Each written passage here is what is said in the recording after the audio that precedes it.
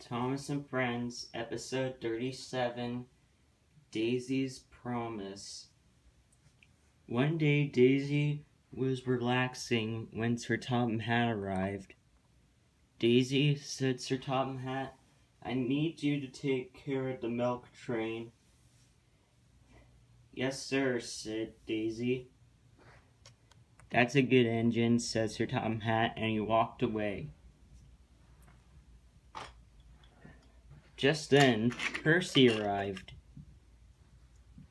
"Wow, Daisy, I never thought you would agree to do the milk train." "Well," said Daisy, "I have been troublesome for the past few years, and I just don't want to get into more trouble. So I'm just gonna go ahead and take the milk train," and Daisy rolled away.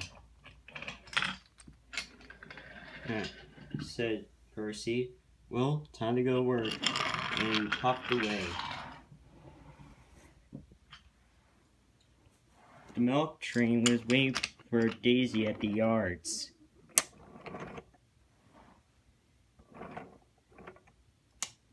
She coupled up to it. She was about to set off when Boko and Ashima arrived.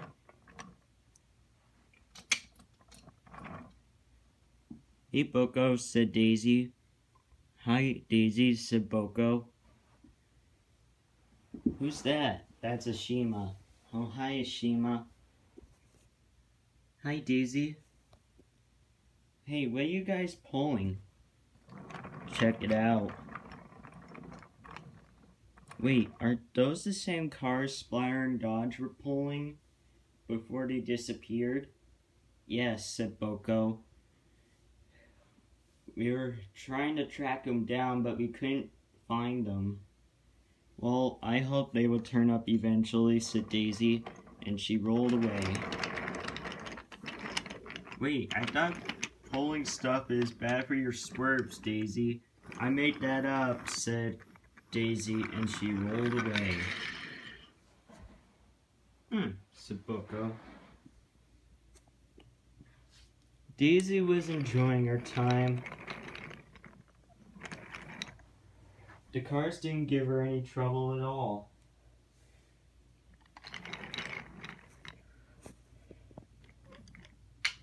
Daisy went up Gordon's Hill. She made it to the other side without trouble.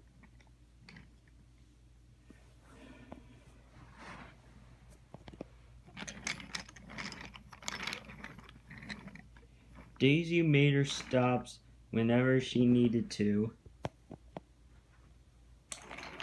Soon Daisy was done with the milk job.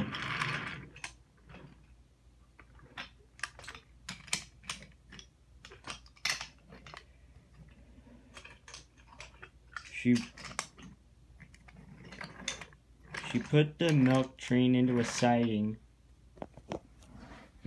and then went up to see Percy again.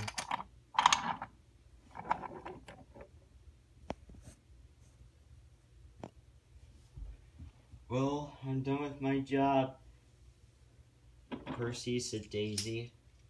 "Wow," said Percy, "and you made it just enough time to spare." "Well, it was a promise, and a promise will be a promise." "Yep," said Daisy. "I hope that Splatter and Dodge would show up again."